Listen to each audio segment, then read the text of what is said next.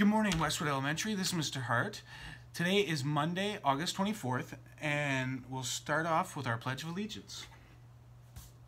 I pledge allegiance to the flag of the United States of America and to the republic for which it stands, one nation, under God, indivisible, with liberty and justice for all. Now our Westwood Pledge is, as Wildcats, we will be positive, respectful, responsible. We are Westwood. Como gatos salvajes vamos a ser positivos, respetuosos y responsables. Nosotros somos Westwood.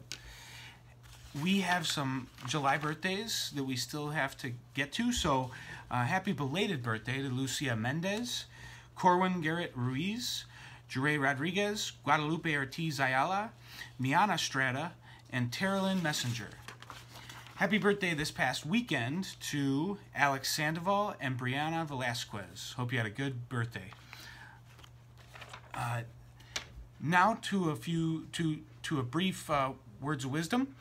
When we think about our school theme this year, Westwood learners are part of the solution. We know that there are scientists around the world that are working really hard to find a solution that can vaccinate us for COVID-19.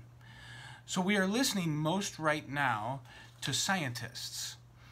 When we think about scientists, we often think about a guy named Albert Einstein. He was one of the world's greatest scientific geniuses. He was also a person who had a difficult time learning how to read when he was young. In fact, when he was a young boy, one of his teachers told his parents, "It doesn't matter what he does, he will never amount to anything." Sometimes how smart we are isn't clear to those people around us. Whether it's obvious or not, we all have something smart to add, though. Genius isn't always about brainpower and academics. For example, Mother Teresa's genius was in her ability to love and help other people. Listen to her words here. Each individual person has been created to love and be loved. Doesn't matter what race, and it doesn't matter what religion.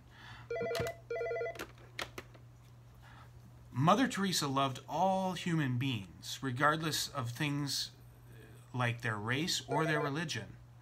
Her brand of genius made a difference in the lives of hundreds of thousands of people.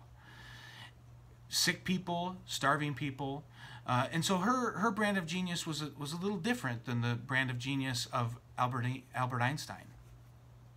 So don't ever listen to anyone who says you don't amount to anything. Just instead work really hard and find what inside you is genius. With something to think about, this is Mr. Hart. Have a great day, Westwood.